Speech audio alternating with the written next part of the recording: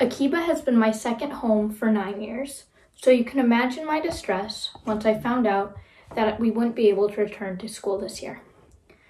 Akiba holds a very special place in my heart, and I believed that that environment couldn't have been mimicked.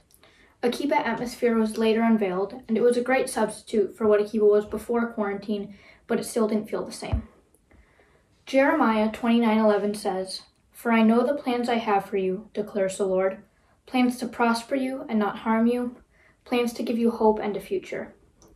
The quarantine is hard, but in the end, it's all part of God's divine plan. Without it, I don't think I would have realized how much Akiba means to me and how much I would give to go back. Akiba has prepared me for what's to come, whether it's going to luncheon or being flexible and accepting that these are unprecedented times. Akiba has taught me so many things, and I can't possibly name them all, but I'll name as many as I can. Color War at Akiba taught me that teamwork is the backbone to any successful group of people. Crew taught me that you can't predict everything, so you have to prepare for anything. Fundraising taught me that if you really want something, you have to work hard to get it. Davening taught me that God ultimately has control, and we should have faith that He's doing what's right. And quarantine taught me that you should never take for granted what you have, especially if you love what you have with all of your heart. In the last episode of The Office, Andy Bernard says, "I wish there was a way to know you were in the good old days before you've actually left them." This quote perfectly sums up how I feel when I think about Akiba.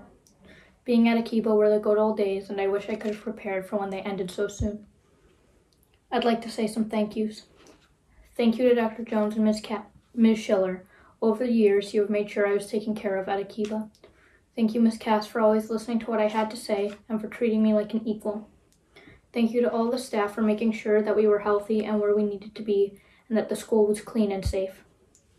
Thank you to all my Judaic studies teachers for helping me develop my Jewish identity and teaching me that having faith in God never hurts. Thank you to all my general studies teachers for teaching me how to ask questions to further my learning. Thank you for meeting me during lunch and recess when I needed help. Thank you to all my friends for making me laugh, helping me with schoolwork, and being the people I turned to for guidance, jokes, and help when I needed it. Lastly, I'd like to thank my fellow graduates. You guys are the best grade I could ask for. I learn from you all every day, and you make me laugh without even trying.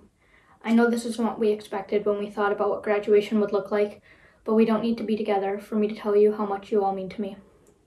There is a board nailed to a tree at my camp that says something along the lines of, "It takes a minute to find a special person, an hour to appreciate them, a day to love them, but an entire lifetime to forget them." I wish you all the best in high school, and just know that you're all very special people, and it'll take a lifetime for me to forget you. Stay healthy, and God bless.